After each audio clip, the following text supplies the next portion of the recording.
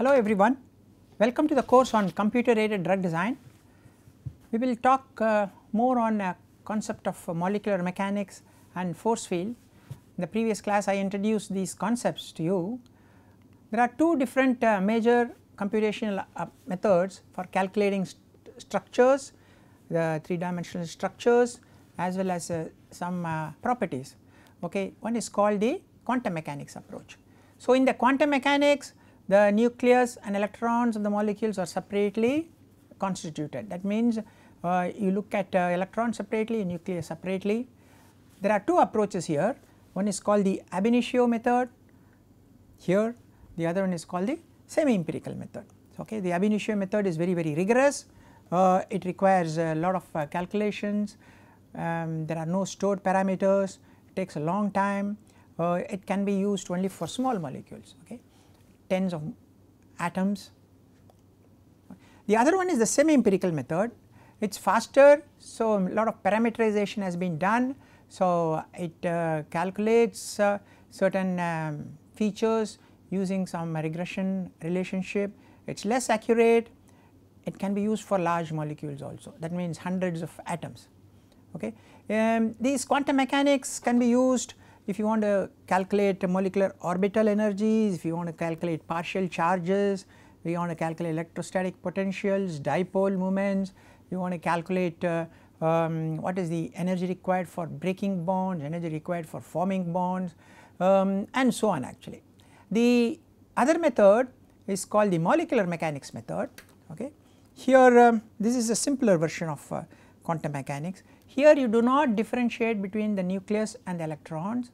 Okay. So, it is lumped together as atom like particles, okay, it is like balls, then these balls are connected by springs, okay. They are all connected by springs. So, you use classical potentials like Hooke's law for calculating energy. Okay.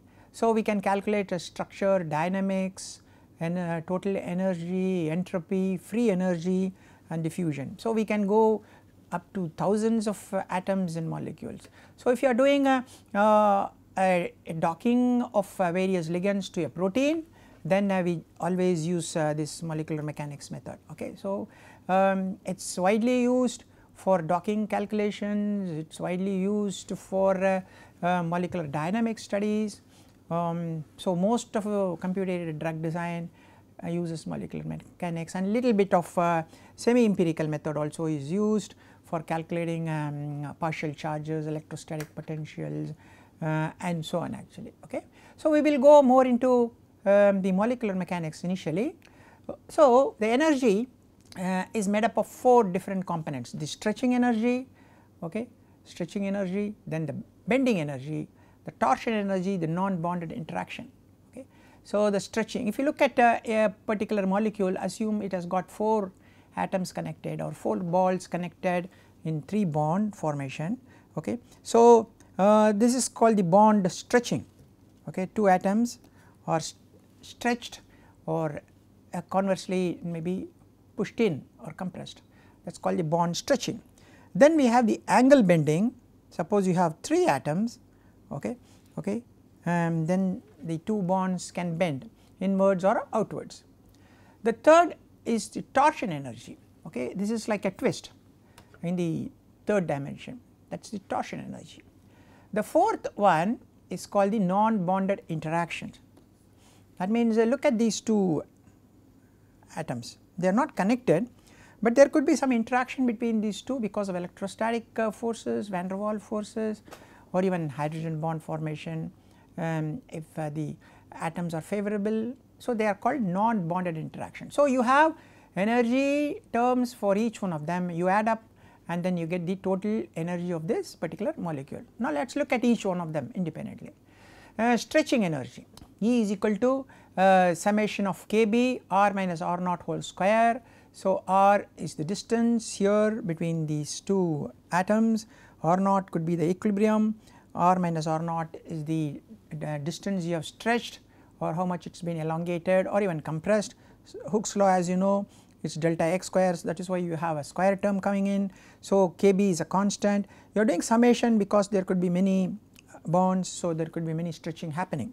So, that all adds up to this energy. So, we have parameters Kb, we have R naught, we need to know them. So, depending upon the type of atom, this one and this one, the R naught will change, Kb will change. Okay, it could be carbon carbon, carbon nitrogen, carbon oxygen, and so on. And between carbon carbon also there could be a single bond sp3, double bond sp2, or triple bond sp, or aromatic, and so on actually. So, you need to have that data for the Kb as well as for R naught for various systems which is stored. Okay, they are called parameters. So, we need lot of parameters. So, depending upon the type of softwares, the number of parameters may vary, and you may have large number of parameters in some softwares, and some softwares may have less number. So, between softwares you will always get a difference in the energy calculation. Okay, so, if you look at the graph, because it is R minus R naught square, it will appear like a parabola. So, you stretch, the energy will increase, you pull them together or push them together, energy will increase. So, this is the optimum, okay, optimum distance. Okay, so, if you push them inwards, energy will increase, if you pull them out, energy will increase. Of course, you can't pull beyond certain distance, as you know, the bond can break, bond is stretched towards the point of dissociation. Okay. So, this is the optimum, and ideally you would like to have that sort of optimum value. Okay. Now, let us go to bond stretch. Again, generally we use a quadratic term as I showed you, but the energy can be very large for very elongated bonds. For example, as you can see here, the energy goes up like a parabola. So, the energy numbers go up even if there is a small change in the R minus R naught. So, quadratic has that problem, okay, especially for elongated bonds. There is something called Morse potential, which is more accurate. The term for that is like this: E stretching is equal to summation of dE 1 minus exponent minus beta R minus R naught whole square. Okay. Okay, so, now this has got 3 different parameters or constants, but this is more accurate than this, especially for elongated bonds, because the energy values will look very high, because this is a quadratic term. So, many softwares try to use this rather than use this. Cubic is not used because it gives you a wrong asymptotic form, but sometimes quartic is also used, that is R minus R naught power 4. Okay. So, you may have R minus R naught square, R minus R naught cube, R minus R naught power 4. So, you have many constants coming here. So, if you look here, a quadratic you will have only 2 constants. If you go to a quartic, you are going to have 1, 2, 3, 4 constants. Okay. It also fits very well. Morse potential, if you go, that is also quite accurate. Here you have 3 constants. Okay. So, you have to note that R naught is not the same as the equilibrium bond length because of non-bonded contribution, because there could be attractions because of electrostatic when you consider a molecule with many atoms. So, R naught will not be the same as the R naught when we have just a CC type of bond or CO type of bond, but once you add many other atoms, the R naught changes because of the other interactions that is happening. Okay, so, if you look at it, okay, this is the quadratic, okay, this is the 4 quartic, and this is the Morse, and this is the actual exact. So, as you can see, many a times Morse fits much better than a quadratic or a quartic. Let us go to bending energy now. Bending energy, you have 3 atoms and there are 2 bonds. So, the angle could be less, or it could be extended or expanding or compressing. Again you go for a quadratic form like this: E is equal to summation of k theta, theta minus theta naught square. So, you have 2 parameters, theta naught and k theta, and again you do a summation because there could be many bonds where there could be a bending happening. Okay, now again you are going to have a parabolic type of relation. So, if you expand the bond, again it may be going up energy. If you make it acute, again the energy may be going out. So, obtuse, acute, both times energy will be going up in a parabolic form. This is the optimum. You could also change the K. So, you may have a shallow looking quadratic term like this or like this. Okay. So, you can have different types of quadratic.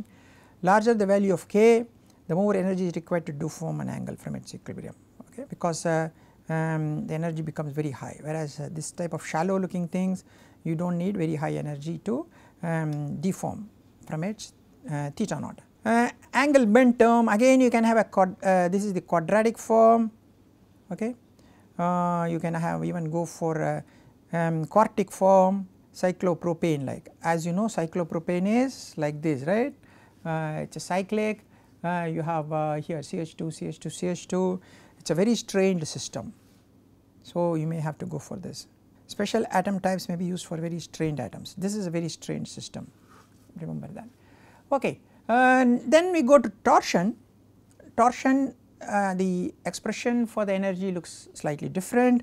So, you have a torsion is a twist, as we can say, it is a twist in the third dimension. So, we have terms like A 1 plus cos n tau minus phi. So, we have constants, these are the parameters we will call it, okay. These are the parameters which these are the parameters which need to be stored in your database. So, torsion energy, for example, if you take a butane like system, okay, this is a cis butane like, so the energy is going to be very high. If this is a trans butane, energy is going to be lower, as we might have studied, okay. In between various configurations of these 4, you may have different energies, okay. So, as the tau increases you see this cyclic, but the energy numbers is very high for a cis, energy value is very low for a trans configuration. So, you can have different forms of the equation.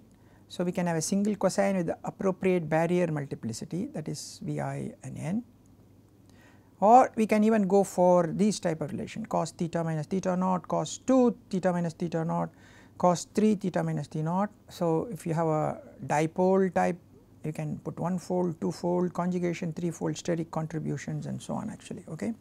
So, we can go down to 3 terms here, or we can stick to 1 also. This is called the torsion energy.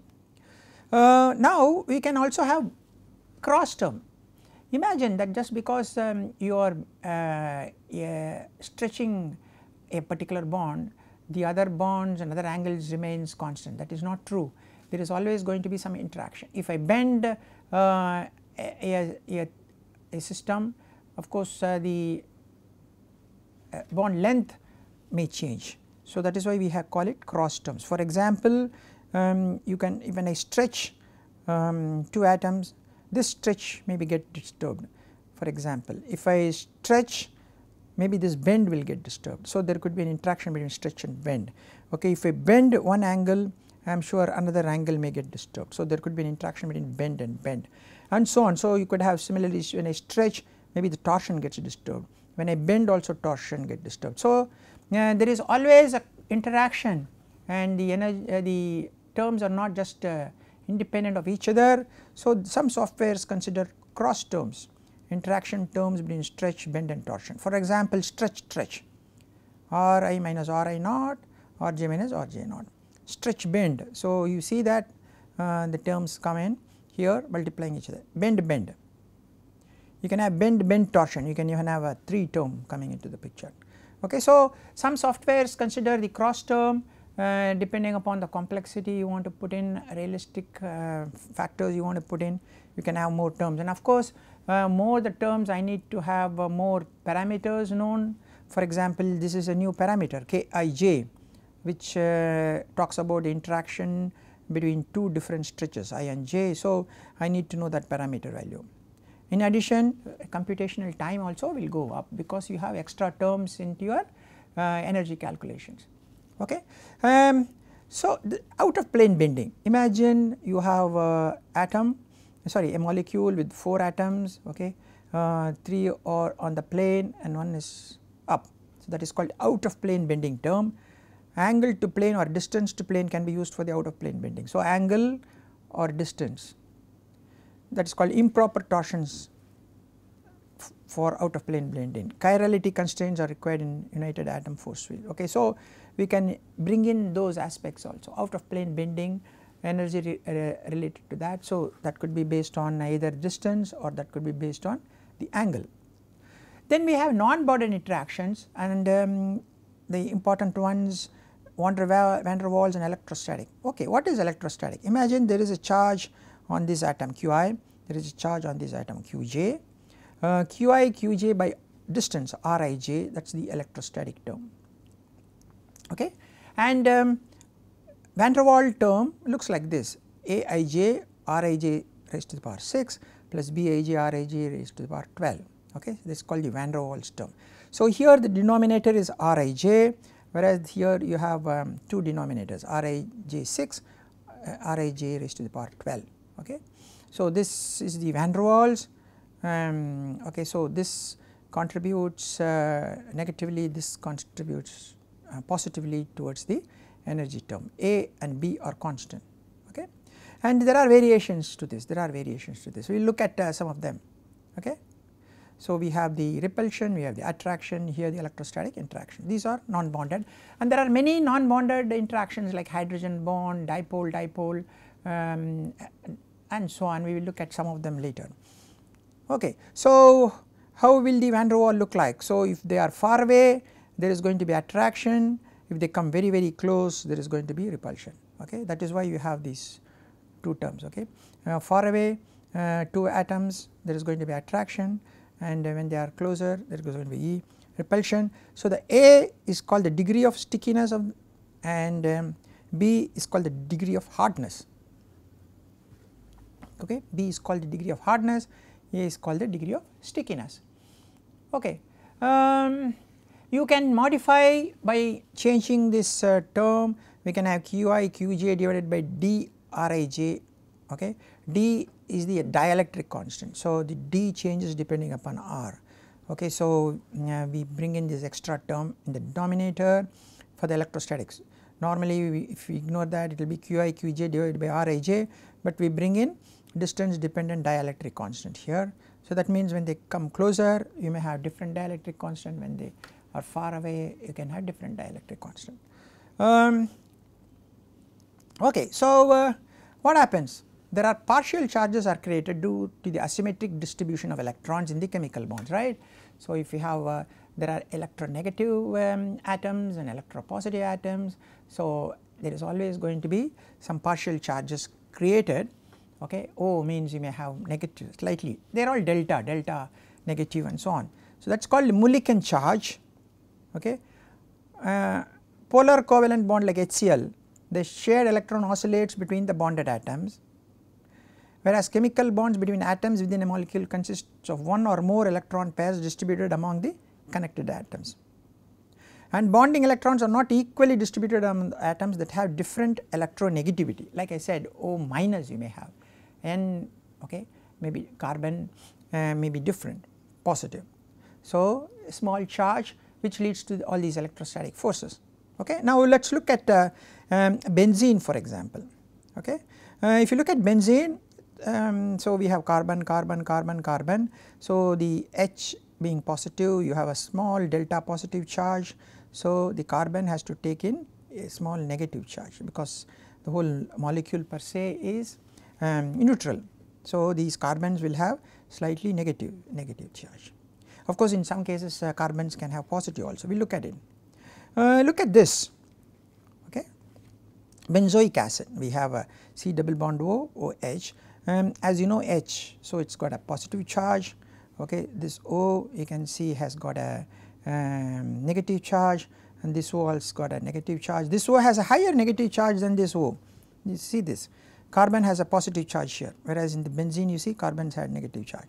Okay, but then this carbon has a positive charge, but all the carbons in the aromatic have negative charge, you can see, and they are not same, they are all very different because of this benzoic acid. Okay, they are symmetric here, but this COOH is closer, so these carbon have very low negative charge. Okay, whereas these carbons have higher negative charge. So it is different because of this particular COH group here. Okay. Look at this NH2. Okay. Okay. So we have a benzene connected with the NH2 here. So nitrogen minus 0.156, and again all these carbons on the benzene ring, and again as you can see it is not same unlike here because of the NH2 group. Okay. These carbons have different charges. So these two carbons have same negative charge, this carbon has a lesser negative charge and this carbon has higher negative charge.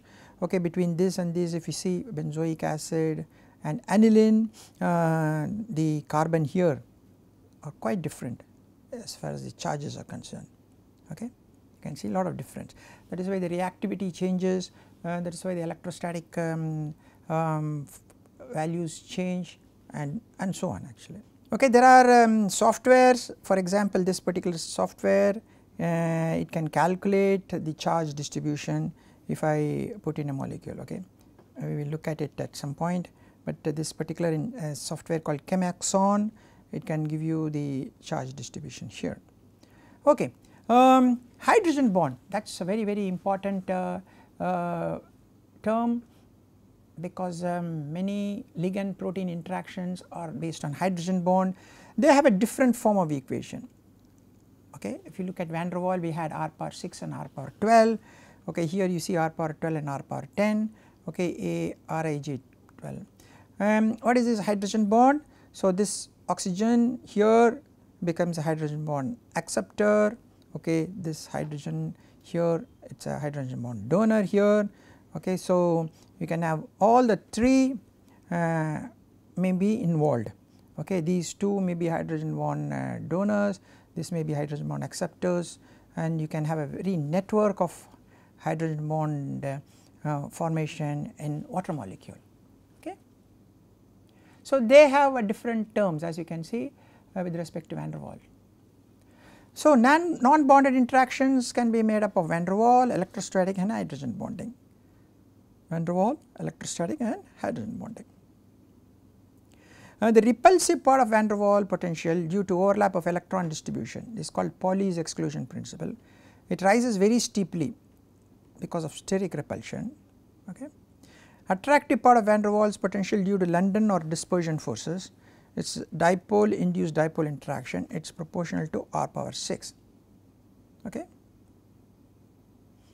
It is proportional to r power 6 as I showed you here, proportional to r power 6.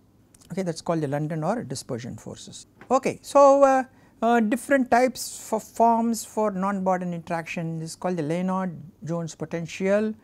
We have a summation of 4 epsilon sigma Ri j raised to the power 12 minus sigma Ri j raised to the power 6.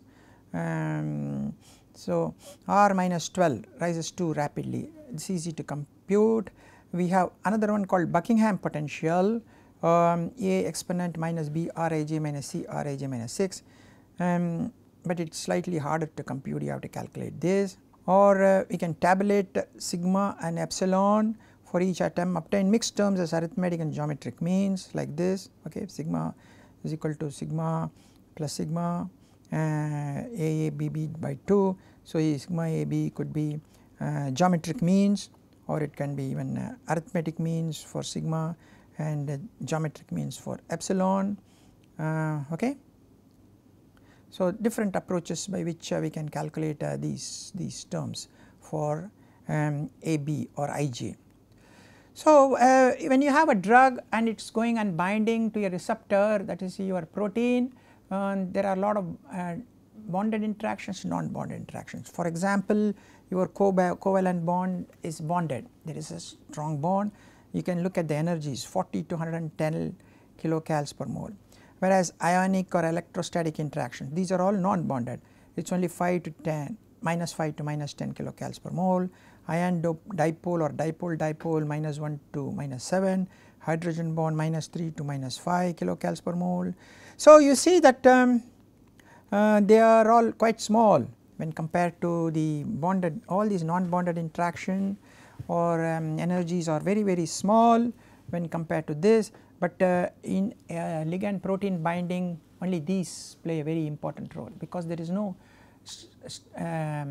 bond formed, there are only non-bonded interactions, electrostatic, van der Waals, pi and charge, salt bridge and so on actually. If you look at the effect of distance, as you know, electrostatic we have Qj divided by Rij, so it is proportional to 1 by R, okay. Whereas if you look at charge dipole type of interaction, it is related to 1 by R square, okay. Dipole it is related to 1 by R raised power 3, dipole quadrupole 1 divided by R power 4, charge induced dipole 1 divided by R power 4, dipole induced dipole 1 divided by R power 6. So, we call this as the long term interaction, because all these other terms will rapidly decrease as the distance increases, whereas this decreases only linearly, whereas this may be decreasing, all these decrease non-linearly, quadratically, raised to the power 4, raised to the power 6 decrease. So, they decrease very rapidly, whereas this decreases only linearly. So, we call these as the long term interaction. So, in the long distance when the ligand and protein are there, initially we start having only electrostatic forces, but as they come closer and closer, all other forces start taking place and they become important in judging how the ligand binds into the active site, what type of conformation it takes and so on actually. Okay. So, we will continue more. There are many parameters we saw, right, so many different parameters, constants, k values in the multiplication, r naught, theta naught, so many parameters, okay. So, all these force field or molecular mechanics softwares need to have a database of parameters. So, where do they get them from? They get from literature, experimental data, sometimes they do very exact calculations, that is called ab initio calculations. So, much of the data is from small molecules. So, I collect data from small molecules, but when I go to a larger molecule I assume those parameters do not change, you understand. So, if I have a small molecule which has got a CO bond, I get the parameters for that, but when I go to a large molecule and it has a CO bond, I assume that parameters do not change. That is a very important assumption I make, okay. So, parameters for fragments of proteins are appropriate for that fragment in different contexts also, okay, in different contexts also, that is a very important point we need to. So, whether it is in a small molecule or in a large molecule, we assume the same parameters, that is a very important parameter approximation.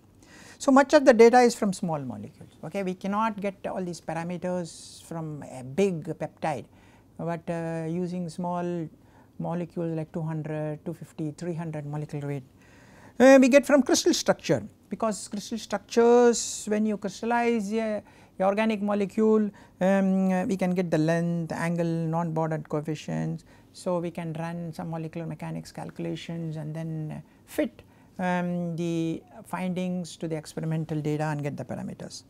We can get from vibrational spectroscopy, okay, some of the vibrational Raman or IR. We can also do ab initio quantum mechanics calculation.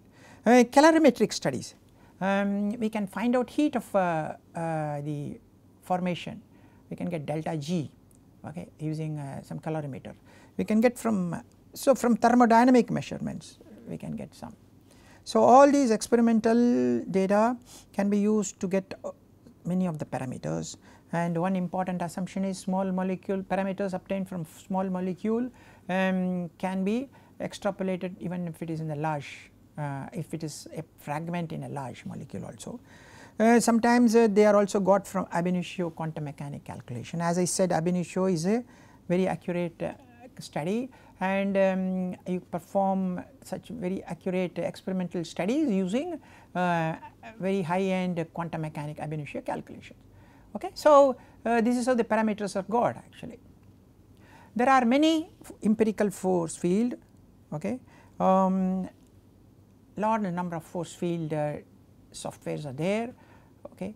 we will look at some of them and their form, but all of them will have basically the terms connected to bond stretching, bond angle, torsion, non-bonded interaction, and sometimes cross terms.